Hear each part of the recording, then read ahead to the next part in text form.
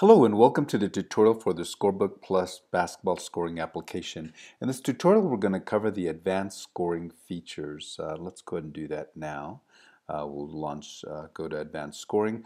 You'll note for setup you've got to select the home team. We'll go ahead and these are teams we've previously created. Select the Dragons as the home team. For the away team we'll select the Vikings. The rules by default are set to High School USA. You have several different built-in rules to choose from. All the built-in rules are read-only, as you can see here for High School USA. But if you wanted to create your own rules, and we have done that down here with Test League rules, so let's go and view Edit. You can see that you're allowed to modify that. So for example, we could change to halves, make it 10-minute periods, etc. Again, we can modify everything here. Let's go back. We won't save the changes. We'll leave it at High School USA. You also have the option to enter officials, location, and season. We'll leave those empty for now. For match type, it defaults to none, but again, there's a preset list here that you can choose from, or you can create your own. Let's go back, start the game. For preferences, anytime you start a game, you're presented with this screen to change the preferences. Anytime you change them, they're remembered for the next game. Right here, we have a preference after you score a point, whether you're prompted for the player number, after you enter a foul, whether you're prompted for the player number, tracking missed shots. Play horn, at the end of the period, we leave that off. If you're not the official keeper, you should leave that off.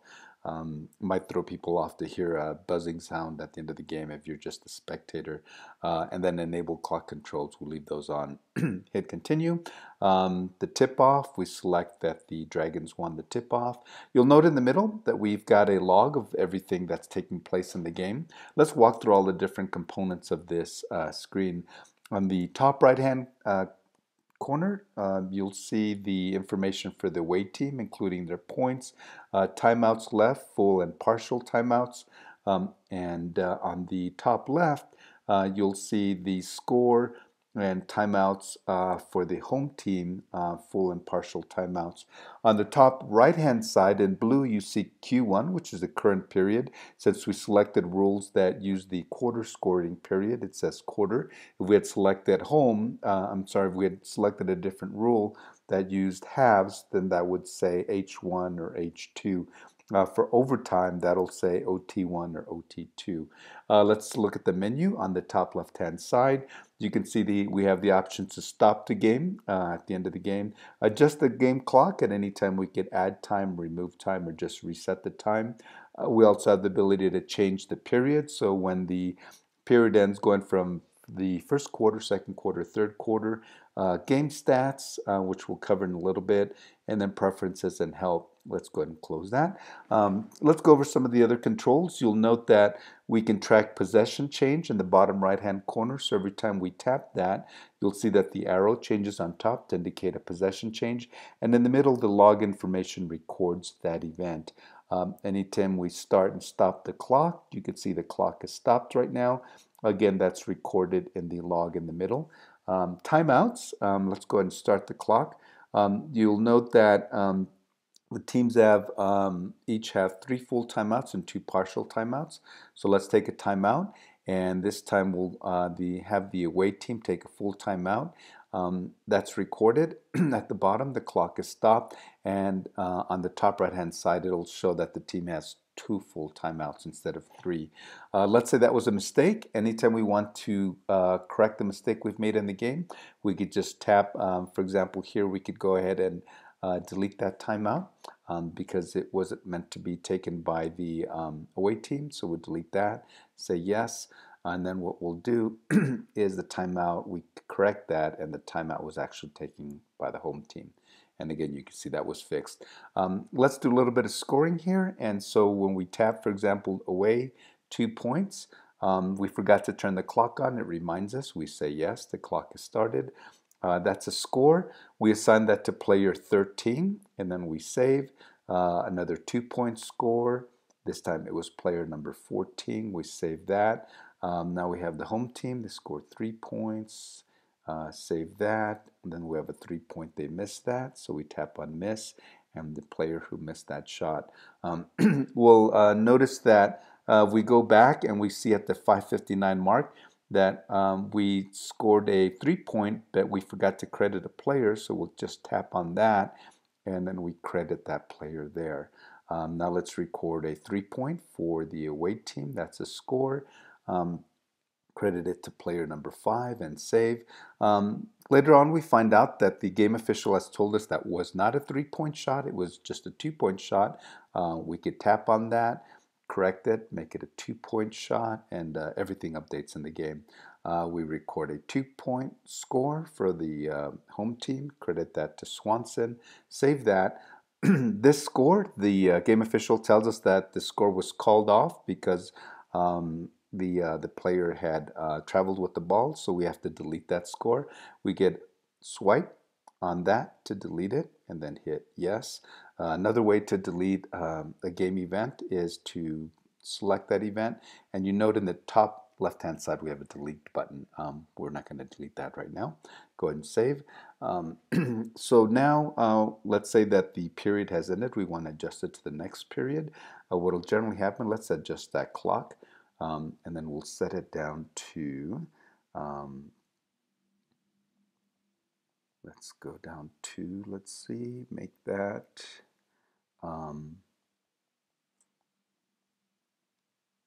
3 seconds and let that run down. So the clock is stopped and we started and we're scoring and the clock stops because it's the end of the period. You note down here at the bottom that it says clock is stopped and it's Q1 on the top right. So we need to adjust to the next period. So we say change period.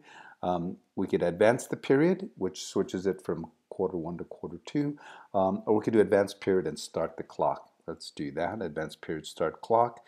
And let's do a couple more. Score, player 13, 3-point score, foul, and save that. Another foul, save. Okay, so let's track our fouls here. So for example, each team has 1 foul, and so let's do player number 5 has caused the foul. Player 5 again, he seems to be fouling a lot in this period. So we record all of those. And you'll note that, and let's do another foul for player 5, is that one more for player 5. And down here you'll see that player 5 is marked in red because he's fouled out of the game. The rules state that, the rules we've selected state that once a player's committed 5 fouls, they've fouled out of the game. So you'll also note on the top right hand side for the team fouls are listed at 7. And this leads the team to be in bonus 1 territory because they've reached 7 team fouls. So let's go ahead and just say the period ended and we want to advance that. Change period, advance period and start the clock. You notice that the fouls reset because again for the rules we're using say that for the US high school rules that the fouls always reset at half. The individual fouls don't, but the team fouls do. You also note that for each period we have a header here that gives us the breakdown of the score for each team. So the first quarter the score was 3-6, and then the second quarter it was 3 points scored to 2 in that quarter, and right now we're in the third quarter. So let's just kind of add a couple of more things. Score. If later on if we made a score, like right here we recorded 2 points for player 88, we found out that we thought they made it and that was a miss. We select that and we just switch it to from shot made to shot missed. So go ahead and save that. Advance, change the period again, start the clock. Now we're in the fourth period. Mid-game, what we can do is go to the menu in the top left, bring up the stats, and this gives us a breakdown. As you can see, all the players that have scored. The team stats are at the very top. So the Dragons are 2 for 4, shooting 50% from the field, and they've scored 6 points. We switch over to the Vikings. They're shooting 100%, so they're 5 for 5 with 10 points. You'll also see that player number 5 here who fouled out is tagged with a red on here. So go ahead and close that. If during the game you want to filter out certain events to look at them, for example, the filters that we have on the top, we could filter to say, show me all of the scores for the home team, and it breaks them down here. Let's say all the fouls for the home team. We only have 1 foul. Let's look at the fouls for the away team, and you see they have more fouls. Let's clear these filters on top by selecting all teams and all events. And that's it. So let's say this is the end of the game. We'll just go ahead and stop the clock right now, assume it was the end of the game. So what we do is go to the top left, stop the game. We say game completed.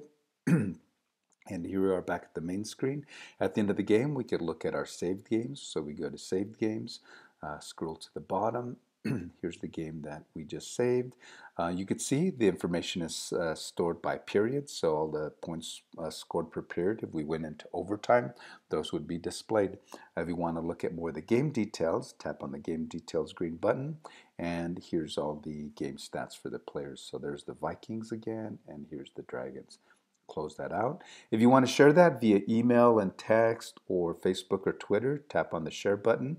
That gives you summary information, which basically means the final score, the teams that played, the date that played, and location. So again, you could select any of those to share. If you want to share more detailed information, click on the export button on the lower left-hand corner.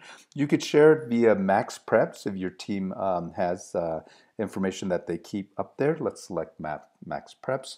And you're prompted to select either the home or the away team. This will generate a file with all the information that you want and attach it to an email so that you could email to yourself or the game scorekeeper for import. Let's cancel that. If you export, another option is to export via spreadsheet, and again, that's via email, so you need to have email set up for that. So that's it. Let's go back here and go back to the new game, and that's it. I hope you've enjoyed this tutorial, and look forward to seeing more tutorials up here. When you download the game, if you have any questions, want to provide feedback, you can go up to the menu, and we have a feedback option there. So please contact us if you have any other questions. Okay, great. All right. Hope you download the game and enjoy using it.